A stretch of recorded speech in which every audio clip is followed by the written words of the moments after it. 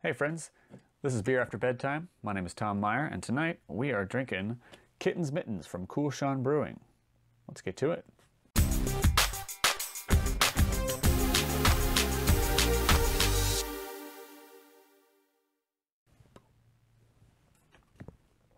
Hey friends, the kids are down, the monitor's on, and tonight we're trying Kittens Mittens, and we're going to talk about why I have 9 strollers. So first off, let's get some beer in us, huh?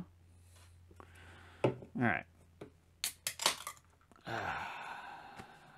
So, this is Kittens Mittens.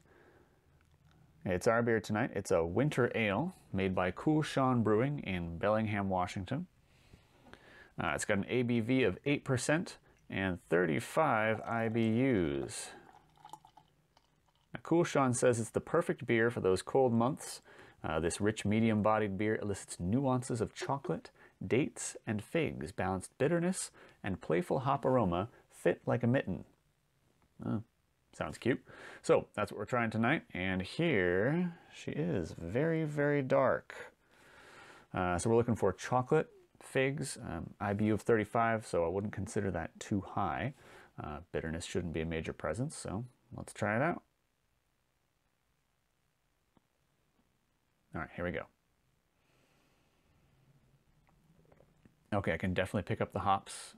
It's good. It's got a nice foamy head on that. Very, very dark. I cannot hardly see through that stuff.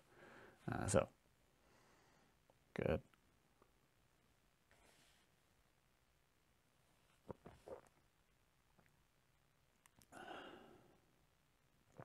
That's nice. It's sweeter than I thought it would be. It's definitely picking up like the fig, which is sort of a sweeter, a little bit of a spice there. Not bitter at all. That 35 IBUs is a bit surprising. There's a bit of bitterness on the back end there. A bit, but this is really smooth. This is a good, I could definitely picture this. This would be like a fall afternoon for me. Like we just finished raking the leaves. The grass is completely clear, even though we know that the wind is going to come in and bring more leaves tomorrow. But it's good. You kick back, light a fire, you know, a nice little bonfire. There's people talking about maybe getting some marshmallows together. Yeah. Yeah. Oh yeah. All right, so the drink or no drink, definitely gonna finish this, hands down. I mean, I doubt we'll run across a beer that I won't finish, but I don't know, we'll see. Would I buy more of it? Absolutely. Hands down, this is some delicious stuff. It is my sister-in-law's favorite, which is how I came by this particular can. But I would not hesitate to purchase this stuff again. Now I'm in Washington State, so this is sort of a homegrown thing for me. Although around here they've definitely been pushing higher IBU. What am I trying to think? The higher IBU IPAs, and I'm not really a big bitterness guy. But I like this. Again, like 35 IBUs, not too much, 8%. Will definitely help me get to sleep after bedtime. Yeah, I'd go for it. That might not last out the episode. Okay, so let's talk strollers. So I didn't think I had a lot of strollers till I sat down to write this whole thing out.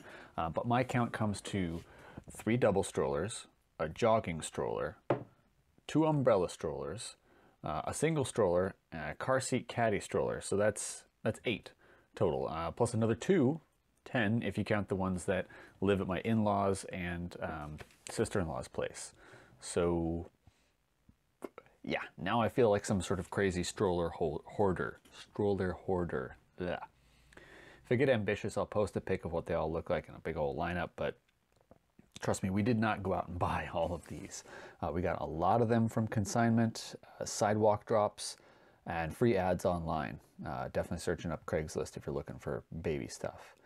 Daily, I use 1, maybe 2 if I'm going somewhere crazy with the kids. The Daily is a double side-by-side from Bob. It has 12-inch inflated tires and can hop most curbs. It's got a good basket for stuff, but no like cup holders. Not that you get to drink a beer there. But we don't have sidewalks in my area, so you definitely need something with big bad boy tires. And I got two kids, a 2-year-old and a 5-year-old, so I do get to put both of them in there and push them around for an hour, which is good because it gives my wife an hour of peace. Other notable strollers in our combo are a tandem duo, which is pretty sweet because the youngest one is growing up fast.